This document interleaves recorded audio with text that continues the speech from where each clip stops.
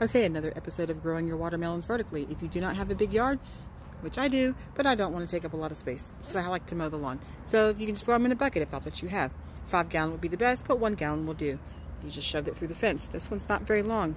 These will snap. Be careful. So you just gently take them. Just lay them in there. Just take it. Look how long that one's gotten. Got it through there. Bada bing, bada boom. You got it.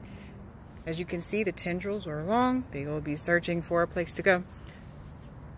Let it gently lay in there. It will find it. One's from last year. This one's I put in here a couple days ago. It's growing just nicely. Happy gardening, my friends.